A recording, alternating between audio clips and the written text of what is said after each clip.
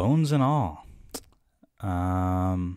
What a strange movie this was. This was really good. Bones and All stars Taylor Russell and Timothee Chalamet as two cannibals who end up striking up a romance together while kind of going off on a road trip.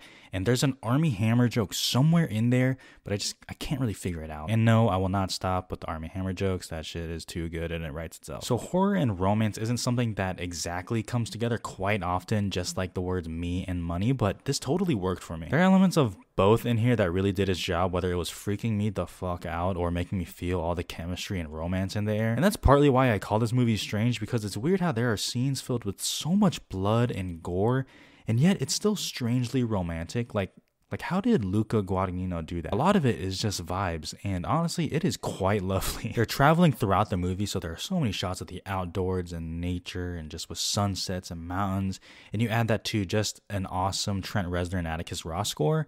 Oh yeah, I mean, you know, sign me up. And to me, it's able to juggle these polar opposites very well. I mean, obviously with the scenes of great romance, obviously there are some scenes of just horrific violence, and not once was it ever like, wow, how jarring this was. Wow, this really sucked how much it turned.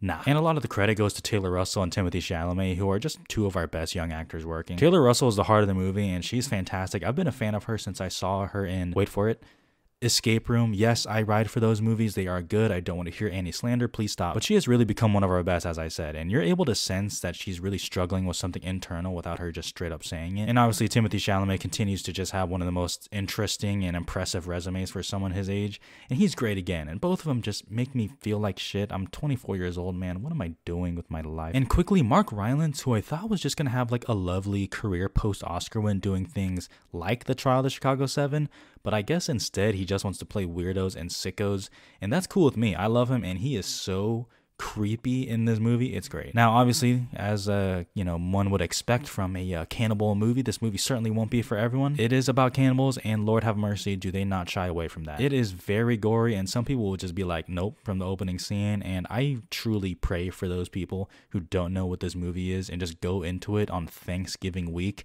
because they are going to be in for some shit now. And that's okay if not everyone enjoys it. You know, I can't say I enjoy watching people get eaten. Can't say that's a favorite pastime of mine, but for what it's worth, I think the gore is manageable, but you know, enter at your own discretion. Other than that, I guess there are some times that I found it a little meandering, especially in the middle of the film, and you know, because of that, I guess it can feel like it's kind of dragging, which I got a little bit. But for me, honestly, maybe it's because I'm a sicko as well, but I just really enjoyed it. It's just a wonderfully strange movie that I'm happy exists.